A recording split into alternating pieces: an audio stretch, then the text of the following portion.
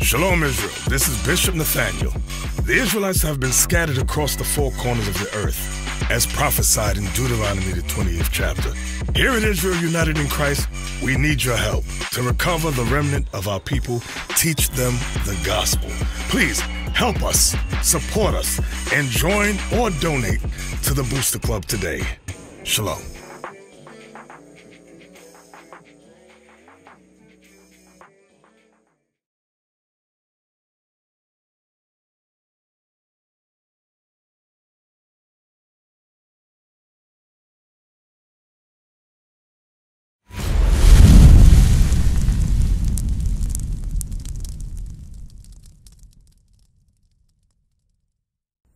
Hey, Shalom Israel, Captain OC.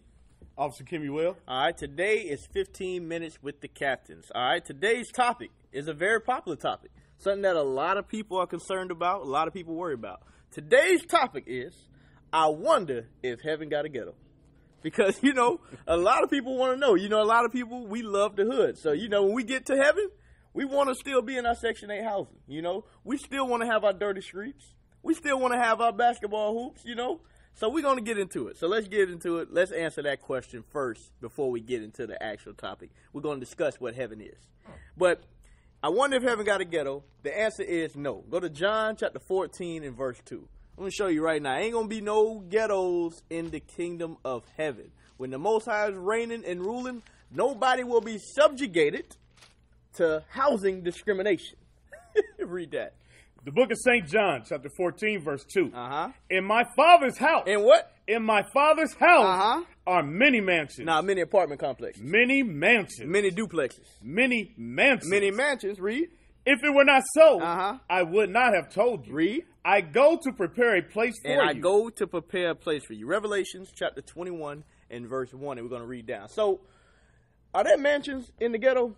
No. Nah, there ain't no mansions in the ghetto. So guess what? It ain't going to be no ghetto in heaven. Read that. 21 and 1? Yep. We're going to read down to 4. Revelation chapter 21, verse 1. And I saw a new heaven and a new earth. Read. For the first heaven and the first earth were passed away. Read. And there was no more sea. And I, John, saw the holy city. The what? The holy city. Read. New Jerusalem. New Jerusalem. Read. Coming down from God out of heaven. Prepared as a bride adorned for her husband. Now let's read what this thing looks like. Read.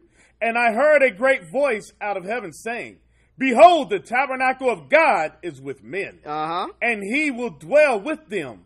And they shall be his people. Read. And God himself shall be with them and be their God. Read verse 4. Verse 4. And God shall wipe away all tears. Now, in the ghetto is full of tears. Full of tears. Full of heartache, full of sorrow. Ain't going to be none of that. Read. From their eyes. And there shall be no more death. No more death. We know the ghetto is full of death. There ain't going to be no more of that. Read. Neither sorrow nor crying. Read. Neither shall there be any more pain. For the former things are passed away. For the what? For the former things are passed away. The former things, the Section 8 housing is passed away. Jump down to verse 10. Verse 10. And he carried me away in the spirit to a great and high mountain. And showed me that great city, the holy Jerusalem, descending out of heaven because from God. That's what it looks like. It looks like it's descending out of heaven. But what are we reading about? We're reading about an actual city that we're going to dwell in. Jump to verse 18, just to show you, ain't going to be no ghettos in the kingdom of heaven. Read that. Verse 18. And the building of the wall of it was jasper. Was what? Jasper. I bet you if I had to ask you what it looked like, you couldn't tell me. Because why? You ain't no jasper in the hood. No jasper in the hood. Read. And the city was pure gold. What? And the city was pure gold. It ain't going to be a swap mart where you can get that fake stuff. The city's going to be made out of pure gold.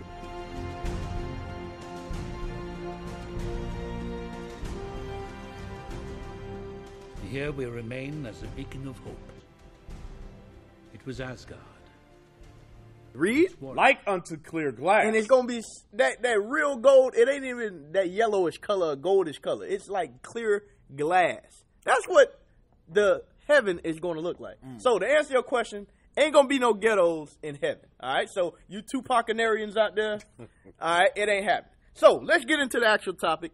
We want to discuss heaven a little bit because, like I said, it's a big question. You know, even in Christianity or whatever faith, everybody always believes in some form of afterlife, so on and so forth. So let's get into it. What we're going to show you is that there are different forms of heaven when you read the scriptures. There's actually 4. If you watch Bishop's class, he did a wonderful class on the 4 heavens and the 3 hells. We're going to deal with those 4 stages of heaven first. Let's get into it. The first stage of heaven is the sky. Go to Genesis chapter 7 and verse 23. And like I said, they have different terms. There are different heavens. All right.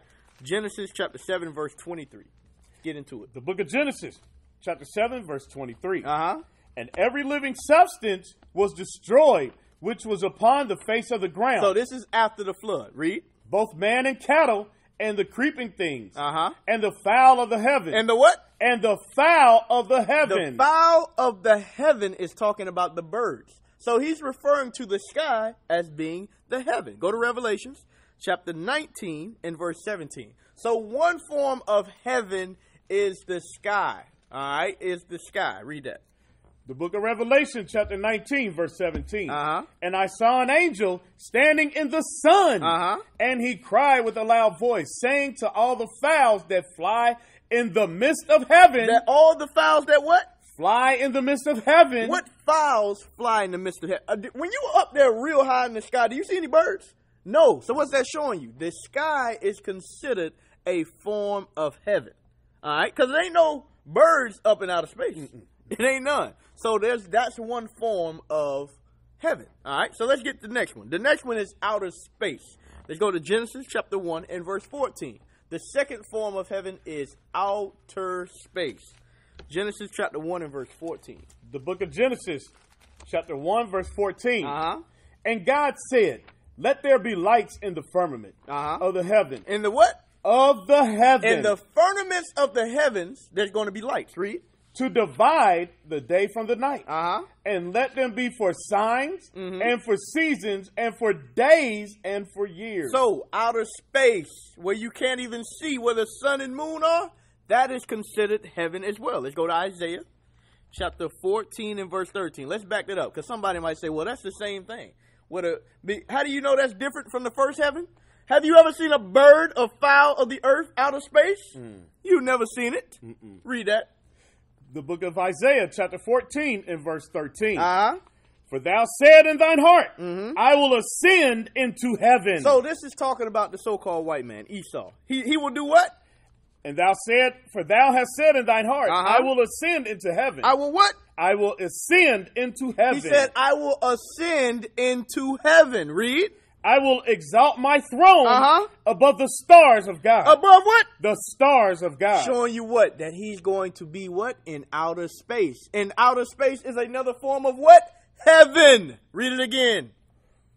For thou hast said in thine heart, I will ascend into heaven. Read. I will exalt my throne above the stars of God. You see that? He will exalt his throne above the stars of God. When did he do that? In 1969, when he placed the American flag on the moon, and he said, the eagle has landed. The Bible outlines that. You didn't know that, did you? You got to read your Bible. Let's get the next form of heaven. The next form of heaven is where the Most High himself dwells. All right, let's go to 2 Corinthians chapter 12 and verse 2. So we got the first 2 heavens. You got the sky where the birds and all the fowl of the heaven, of the earth. Then you got outer space. Then there's another heaven where the Most High dwells, where nobody can reach. Read that. The book of 2 Corinthians, chapter 12, verse 2. I knew a man in Christ above 14 years ago. Whether in the body, I cannot tell. Read. Or whether out of the body, I cannot tell. Read. God knoweth. Such an one caught up to the third heaven. To the what? The third heaven. You see that? Paul understood that there were different heavens as well. He said, where I was at, this is the third heaven. And you know who taught Paul? Christ. Mm-hmm.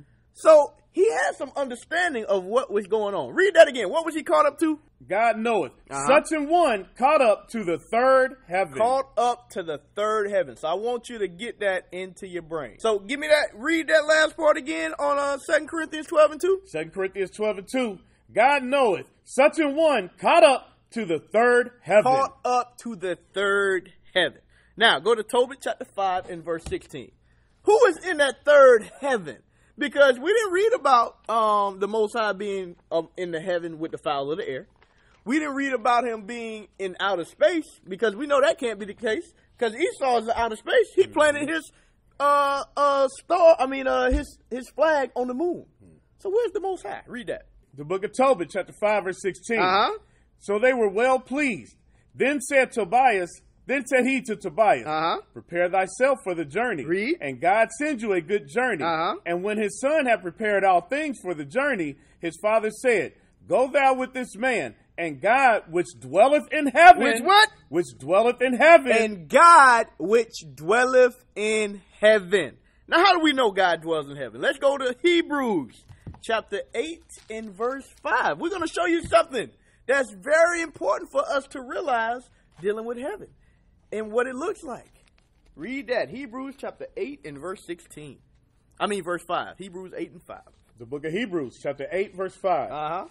Who serve unto the example and shadow of heavenly things. And what? And shadow of heavenly things. The shadow of heavenly things. We're going to show you how much of a shadow Moses served the heavenly things. Read. As Moses was admonished of God when he was about to make the tabernacle. When he was about to make the tabernacle. Read. For see, saith he, that thou make all things according to the pattern. So he said, when you making this tabernacle, I want you to make it according to the pattern. Read. That thou make all things according to the pattern show to thee in the mount. He said, I want you to make it the same way I got it set up at my crib. He said, the way I'm rolling, that's how I want y'all to be down here on earth. Showing you what? The Most High is a God. He has a body. He has a house. He got a temple and a tabernacle. And he showed it to Moses to mimic on earth. That's why it says, thy kingdom come, thy will be done. That's right. On earth as it is in heaven. Understand that. From there, let's go to the last form of heaven, which is rulership. Go to Lamentations chapter 2 and verse 1. This is the heaven that we're trying to get to. This is the heaven that every so-called black, Hispanic, and Native American man should be trying to attain. We trying to bring heaven on earth, just like our forefathers had it. Read that. The book of Lamentations, chapter 2 and verse 1. How hath the Lord covered the daughter of Zion with a cloud in his anger? In his anger, he covered the daughter of Zion in a cloud. Read. And cast down from heaven. And what? And cast down from heaven. What are we reading? We're reading the book of Lamentations. What is Jeremiah lamenting? The children of Israel were taken by the Babylonians. They were taken out of their land, out of the kingdom of heaven, which was set on earth where? In Jerusalem. You can read about that in 1 Chronicles 28 and 5. It's showing you when you are in a position of rulership in your land, when you govern yourself, you have laws, statutes, and commandments. You write the tax code. You make sure everything's built according to a certain fashion. You determine where the food goes, where the water goes. You are in heaven. Read that again. The book of Lamentations, chapter 2, verse 1. How hath the Lord covered the daughter of Zion with a cloud in his anger? And cast down from heaven. Cast down from heaven. Unto the earth the beauty of Israel. He cast us down from heaven onto earth because he took us into Babylon. He made us in a servitude status. We were no longer kings. There was no more King Hezekiah. There was no more King Zedekiah. There was no more King Uzziah. There was no more King Solomon, King David. No, it was, your name is Toby. Right. Your name is Meshach. Your name is Abednego. Or whatever else they wanted to call us. What was Daniel's name? Belshazzar. Your name is now Belshazzar. That's how we were cast down from heaven. It says, and remember not his footstool in David's anger. From there, go to Isaiah, back to Isaiah, chapter 14 and verse 12. So what are we showing you? We're showing you the four forms of heaven. One is the sky where the birds are. Another one is outer space. The third one is the third heaven where the Most High dwells. And the last one is rulership. Read that. The book of Isaiah, chapter 14 and verse 12. How art thou fallen from heaven? What? Read that again. How art thou fallen from heaven? Now remember, we were already in this chapter earlier. And it said what? It said that I will exalt my throne above the stars. Who was it talking about? The so-called white man Esau. Showing you this is a man. And read it again. The book of Isaiah, chapter 14 and verse 12. How art thou fallen from heaven, O Lucifer, son of the morning? Read. How art thou cut down to the ground, which didst weaken the nations? Didst weaken the nations. What is this showing you? This showing you that this is a man that he is speaking about. This man, through what? His policies, has weakened the nation. Also, it's showing you that this man, Esau, has fallen from his position as being the supreme ruler on the earth. That's also showing you that he is the supreme ruler on the earth as it is right now. Because remember, it says Jacob grabbed hold of his heel, which is going to translate from one kingdom to the next. We will be the next ruling kingdom. From there, go to Deuteronomy chapter 11 and verse 21. Deuteronomy chapter 11 and verse 21. So what are we showing you now? Heaven is rulership. Heaven is rulership. But guess what? Christianity only taught you about that third heaven, where the Most High dwells. That's the only heaven they want you to think about. And their description of that heaven is not correct. All creeds and colors and races and religions won't be in the kingdom of heaven. That's right. We might end with that one. Read that. This is the book of Deuteronomy, chapter 11, verse 21.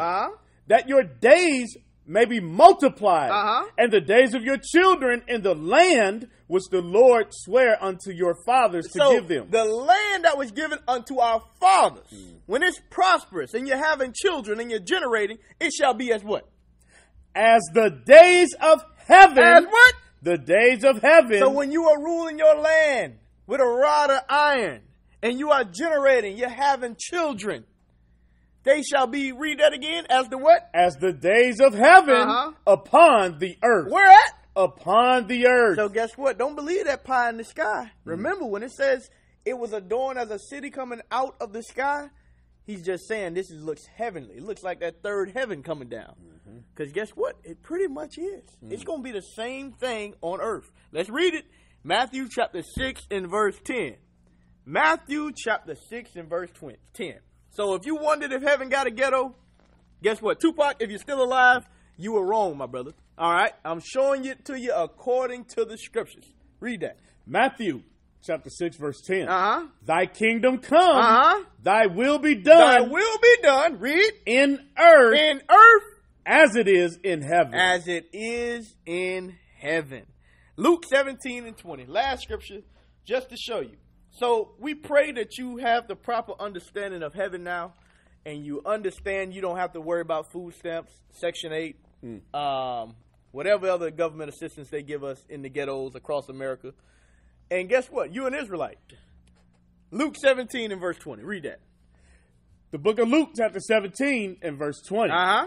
And when he was demanded of the Pharisees when the kingdom of God should come. When the kingdom of God. Understand, when it says the kingdom of God, it's talking about heaven. It's talking about a rulership. Read. He answered them and said, the kingdom of God cometh not with observation. Heaven does not come with observation. Read. Neither shall they say, lo here or lo there. Read. For behold, the kingdom of God is within you. The what? The kingdom of God is within you. The kingdom of God is within you. So we pray that you hear this message and you go out and you keep the commandments. And you go out and you exhort your other brothers and sisters to believe in Christ and keep the commandments as well. And guess what? The kingdom of God will come on the earth. For who? For the nation of Israel. With that, we say shalom.